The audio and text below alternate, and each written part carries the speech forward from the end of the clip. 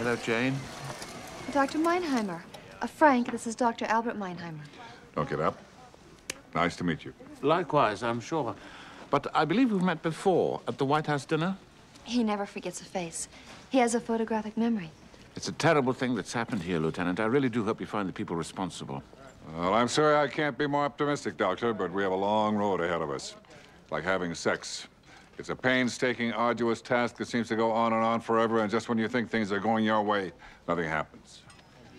Now, Jane, about this man you saw last night, anything can help. Yes, I gave the sketch artist a description.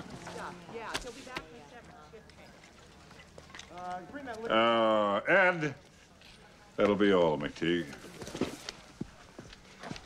Why don't we get that other artist? You know, the one who never dates, lives with those two guys? Right.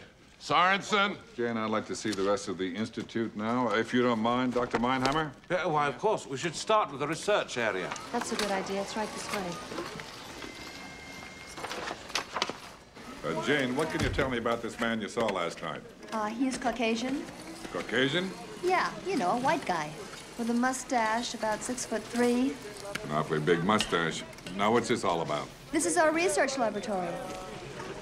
There are hundreds of experiments going on, all temperature controlled by the machinery just below us. Many of our scientists have spent years on their experiments and are just now making major breakthroughs. And today we're going to join together two compounds that have never before been together. Oh, my God! Well, thank heavens the bomb didn't damage the research area. Yes, but I still can't understand who would want to do such a thing.